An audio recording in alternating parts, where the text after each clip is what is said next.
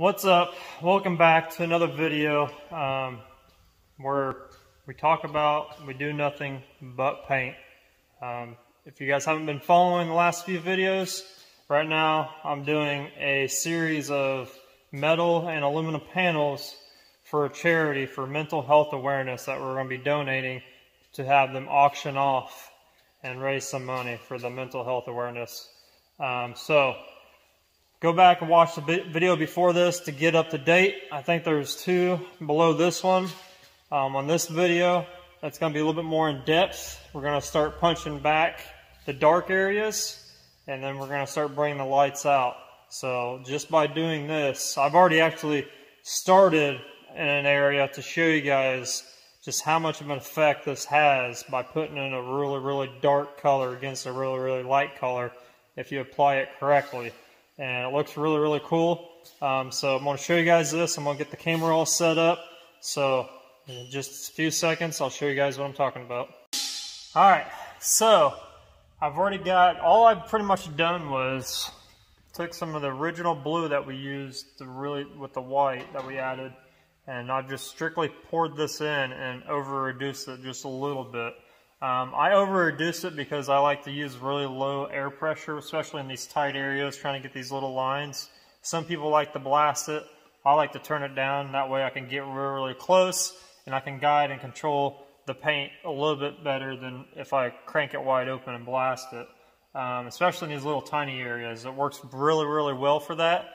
And in another case, why I over-reduce it a lot is because I can add layers and build it up. It doesn't go too dark too quick for me. And same way if I'm using any other color, I pretty much over-reduce it.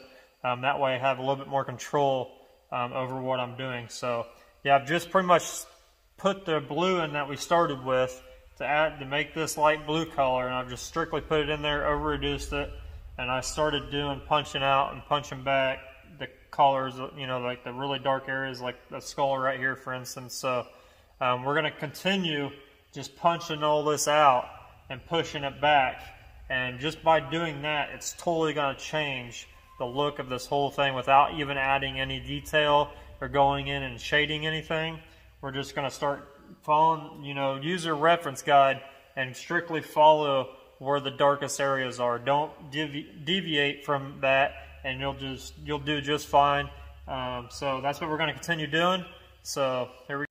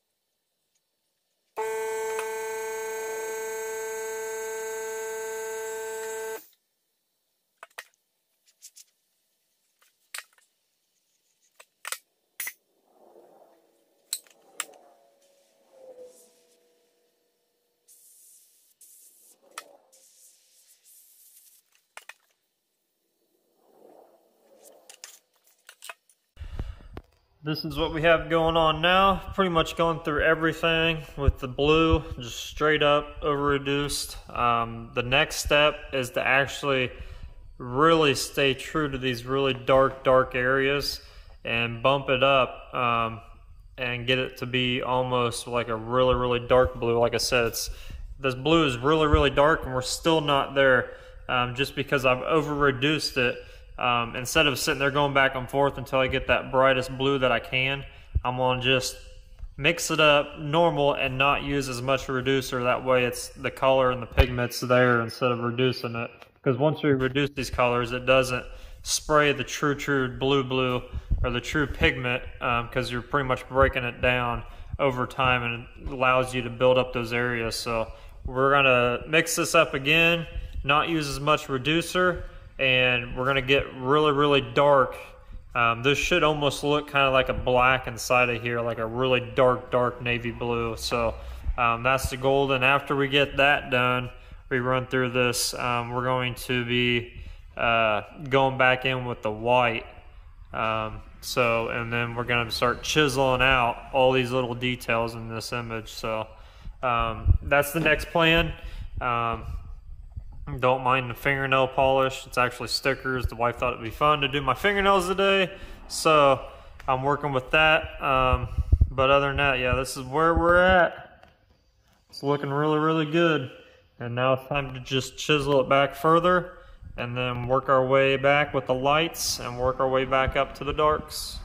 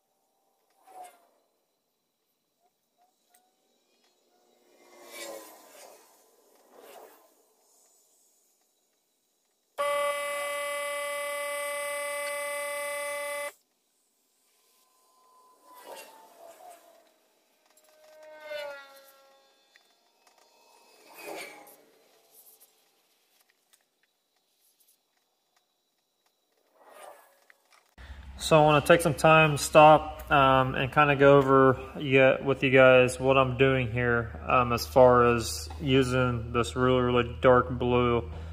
You can tell where I put it. It's a little bit darker. Like I said, it's almost black than what the blue that we originally put down. So what I'm doing is I'm just really following my reference and looking at the darkest dark areas. And I'm kind of just going around and almost putting it back down the way I did this blue, but instead of just filling everything in, I'm just kind of feather edging it out and shading it. That way it's not just all one dark panel. And this kind of sets a contrast between everything else. And when we go back in with the lighter colors, everything that's white right now will get some shading done in those light colors. Almost like the horns right here. It'll be a little bit lighter than this in some areas, a little bit darker, but it's going to make everything in the foreground pop more because everything in the background is pushed back so far that once you get everything, little details done like that, it'll really push everything out. So it's turning out really awesome. And like I said, you can kind of tell right here what I'm talking about. I'm not just blasting it, I'm just kind of shading it off in the areas to make it look like more of that painterly airbrush look rather than just blasting it all, you know, the dark blue, which almost looks like black. So we're going to continue on, work our way up through the face and through the top. The horns, I'm not really messing with them right now because a lot of it is really dark, and I don't want to darken it out too much right now. If I need to at the end of it, I can go back through and do that, but I want to get all the details in it, get all the lighter colors in it first, and then go back through and shade it. If it needs to be darker, I'll put it darker. If it needs to be lighter, I can do that now, because once I go dark like this, it's really hard to go back to get it to look like kind of like this shaded blue up here. It takes a little bit more work, so I just better off just to leave it the way it is and just add in tiny details and darker paints as you go along rather than just blasting it all, because like I said, like up in the picture right here, it's really dark. This one's not as dark, it's got more detail. So I'm going to go ahead and finish everything and see how it looks, and then I'm going to go back through and, you know, this one's not really detailed out like this one is, so I'm going to go back there and I'll do the very last and see how everything works out. So we're going to keep going through her face, kind of hitting back in these areas where it's really dark, inside the skull right here and all of her hair and things like that. We're just going to go through. It shouldn't take as long as what everything else did, since we got everything else in place. We're just going around picking and choosing where we want to put it and following the reference to a T, and just picking out the dark areas. You kind of want to stay away from the lighter areas. That way it gets all punched out. So we're going to keep going.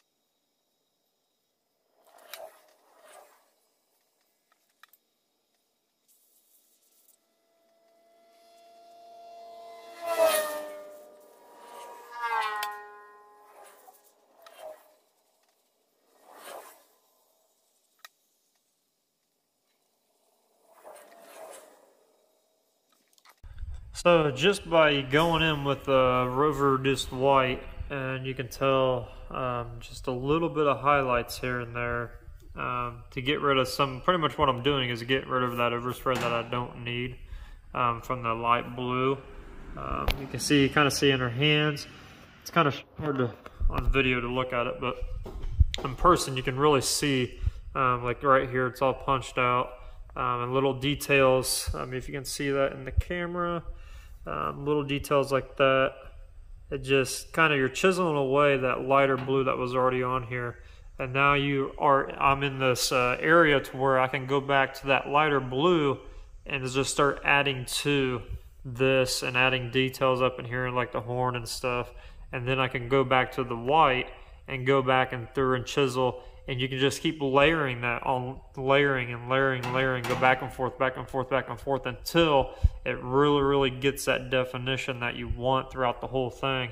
And then at the very end, what I'll do is I'll go back to that really dark blue, and any overspray that I got inside of those areas. I did somewhere like some of the roses, like right here, you can see where the overspray kind of went. I can go back in with that dark blue and chisel that back out to that really dark blue, and it'll really give it that really sharp edge that I want in certain areas. So I'm gonna keep going back and forth over this, and I'll show you guys exactly the end product, and then we'll go back to that dark blue and chisel it all out.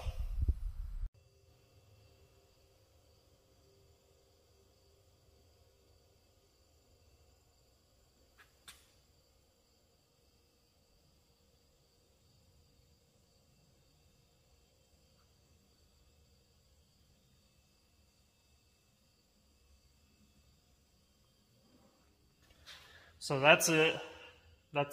This panel's done. What I did was I went back and forth a couple times with the really light blue and the reduced white, and I just started adding textures, going directly off the photo. When you're doing female faces, it's really good to have a reference, because female skin is really soft, so you really don't have to add very much. It takes very little paint to be able to get a smooth gradient blend in there. You don't want to go too heavy on them because they're really soft touches. So I always over reduce my paint on any type of face portrait I do, just to get that really smooth, buttery, textury looking skin on what females have. So that's just a little trick I've learned over the course of doing this. So I'm calling this panel done. Like I said, I think it turned out really great. We pretty much have this panel left. We got calling over here done, and we got this little panel here. What I'm trying to do is get this thing done. We got 13 days, I think. It's the 27th, so we don't have very much more, but we got like a week and a half left before the stuff has to be done. My initial thought was to airbrush everything, but I might mess around with some pinstriping on that silver panel, or maybe whip up like some lowrider graphics or something on it, just to get it done pretty quick. But we're moving right along. I might, if I have extra time, I might do one more. I still haven't received the mini hoods or the skateboards yet, so I doubt I'm going to have any time to do something on those, which is a bummer, because I was wanting to do at least one of those. But we'll do 3 panels for now. Do both of them together, and then what I'll do is I'll put my signature at the bottoms of these, and then we'll get them clear coated all at the same time. So next one's going to be this one. Thanks for watching, guys, and make sure you subscribe. Things are just going to keep getting better from here on out.